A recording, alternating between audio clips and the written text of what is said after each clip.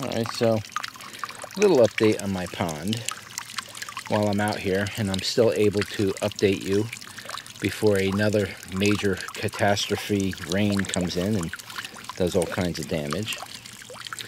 I just want to show you the eggs from the frogs that are here. Either they're eggs from the frogs or they're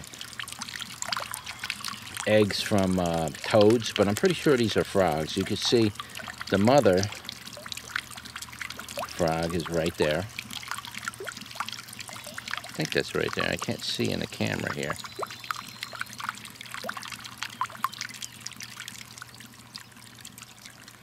They hide real good. Plus, there it is. It's in frame. That's the mother. She's watching me right now.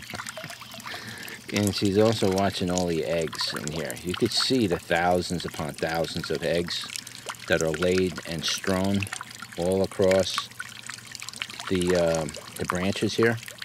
That's another one of the reasons why I like to leave some of this stuff in here, because the frogs will make their habitat in these leaves and everything and lay their eggs and all. So that's kind of an important thing. But in probably about a week, most of that's going to hatch, and this place is going to literally fill up with those little, we call them mud puppies up here, but they're probably going to fill up with those tadpoles, mud puppies, whatever you want to call them, by the thousands. My fish are going to have a feast galore. They will eat so many of those things that they just get to a point where they don't actually eat them anymore, because they're just trying to digest a couple of hundred of them. So they win by sheer numbers, the frogs. The amount of tadpoles and everything they lay is just incredible. But there's probably, I've had, or somewhere around, oh, I don't know, about 6 mating pairs in here I've seen. So there's quite a few of them in here. And there's also a bunch of these younger frogs in here. If I can just find you one. It's not too hard to locate. I think in this frame here, I can't see it on the camera, but I think somewhere in here you'll see one just kind of hanging out. I think that's him right there. Just hanging out there. And there's a bunch of others. And so some people were kind of upset they seen that one dead frog in my last winter kind of update, and one died and some of my fish died and all. It's amazing how the pond can just recuperate itself and just kind of bring itself back to life. Now I'm hoping that my fish reproduce, but there's no guarantee they're going to this year. So it's very environmentally sensitive, so it needs to be the right conditions, the right amount of rain and stuff like that, and then they'll go into that breeding frenzy and they'll start to multiply. But it looks like most of the little fish died, all the little baby ones that were in here. I mean, you'll see a couple in here randomly.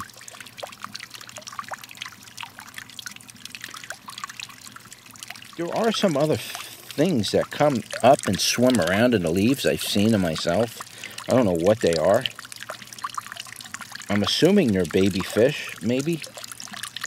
Who knows? I've put in so many different kinds of fish in here throughout the years that maybe some of the other species had lived. So it could be something like that. It could be a hellgrammite or dragonfly larvae, or who knows, you know.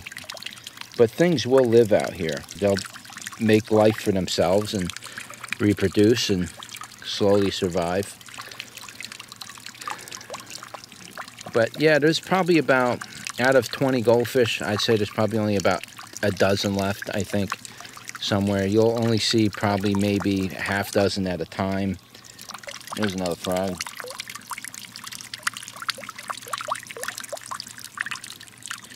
But it's still early in the season, so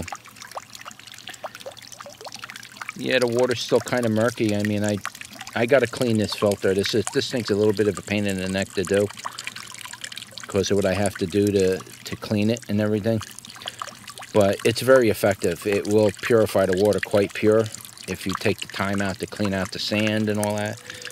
And you get all the mud that's clogging. Right now it's overflowing because it's clogged with, you know, mud and and other debris and stuff. So yeah, I got to get in there and clean it. It's just another one of those tasks I could add to my list. But yeah, the fish are out, and so some of them did survive, and they're going to get even bigger this year. I think as the fish get bigger, the less hardy ones will die off. They won't be able to take the colder weather, eat enough food for the winter and things like that. Like I say, I'm not worried about it because the damage from the heavy rains that come in, and I'm just, you know, I'm not going to keep up with it, and I'm selling the house, and so this isn't going to be my problem very soon, you know, within the next couple years anyway. But it's fun to watch. Oh, there's a frog. Where are you? A nice big one right in here somewhere. Where are you? Look at that big one. That's one of the mating mothers. Nice and green. She's looking at me. There's frogs all over here. You just can't see them. Here's another one over there. Is that one there? I can't see. There's one right there. And they're around. They're in the rocks and stuff. Believe it or not, they also come up on the land to sunbathe and stuff, so they're probably up on here. You just can't see them. You can see them on film afterwards. I can't see them out here. But yeah, I just wanted to show you the eggs and stuff while I can, actually. I may buy a couple of dollars worth of those rosies, those little rosy fish. I may buy a few dollars more of those because they're like, it's like 10 for $1 or something of those things. So I may buy, you know, $1 or $2 more of the rosies and put them here because the rosies are excellent insect feeders. They get into all these little tight spaces, and they really do eat the mosquitoes a lot. Probably more efficient on eating mosquito larvae than the big goldfish, so you kind of need both sizes if you're trying to control mosquitoes and other insects that lay their eggs and stuff in water. So yeah, you definitely want to have those rosies in here, or some kind of minnow or herring or something like that, those little shiners. And those fish are very, very good feeders. But yeah, you can really see those eggs down there. I'm gonna pan. I can't see what's in there, but kind of just follow the branches. They're all over the branches over there.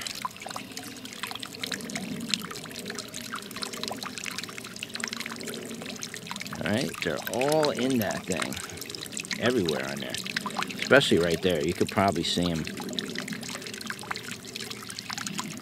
But the fish ain't eating the eggs for some reason. But once they start hatching, they will eat the fry and the small tadpoles and stuff. Like I say, that's not a problem because there's gonna literally be thousands. I'll show it to you once they spawn and they crack open, and they'll be all over the edges. It'll look like I sprinkled black pepper in here, you know. Literally be hundreds of them. Yeah, I'm kind of sad about losing some of the baby fish that I raised just to die off like that. It was kind of disappointing. But you know, that's part of the life, part of how, you know, I wanted to study how this was going to actually survive. And so you got to be willing to deal with that, you know. Now, if it wasn't for the water that was pouring in here from these heavy rains and dragging all this mud, and if it wasn't for that, I would probably not have a problem at all. But that really is something it's a big problem, and I'm not willing to put that much effort and energy into it to actually change that. There's really not much I can do about it. And the majority of the water comes from, on the other side of the property, there's a culvert up at the top that catches the water off the roads. So that, who knows that's dragging down the hill. It could be, you know, pollution from the automobiles, the salt from the roads. God knows it's dragging down here. So it's just one of those circumstances. If I would have known that, I probably would have done things a lot differently.